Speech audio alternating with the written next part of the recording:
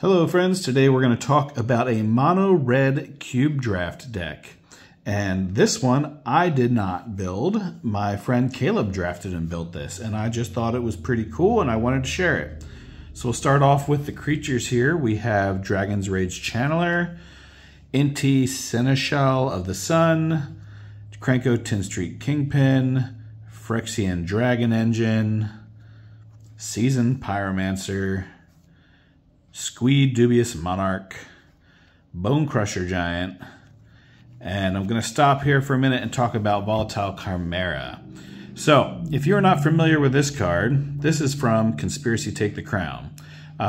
Conspiracy was known for having Draft Matters cards. This in particular one, you could take 3 creatures that you drafted and set them aside at the beginning of the game. I think or more, yeah, 3 or more creatures, but ideally 3 creatures. And then once this is on the battlefield, you can pay 2 mana and choose a card at random that is in exile because of this. And this becomes a copy of that card and gains this ability. So you can switch which of the 3 cards it is randomly for 2 mana. At instant speed, importantly. So my friend managed to draft a Kozilek, Butcher of Truth, a Darksteel Colossus, and Emrakul the Aeon's Torn. And these were his 3 cards in exile with the Chimera. And yes, he killed me with an Emrakul. But yeah, it's this is a very powerful card, and if you get the right creatures, it is just insane. So, yes, Volatile Chimera, very good card. Flametongue Kavu, Siege Gang Commander, Combustible Gearhulk. Then we have Mishra's Bauble, Urza's Bauble, and Gitaxian Probe, all of which help with the delirium you want with Dragon's Rage Channeler.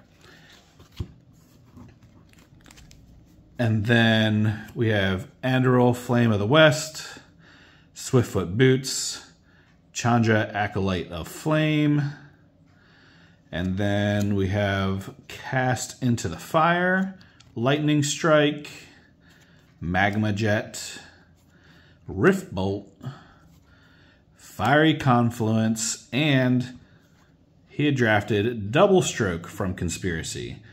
Double Stroke is a hidden agenda, so this starts the game face down in the command zone, and you name a card. So he had named Fiery Confluence. Then whenever you cast the named card, you can reveal this.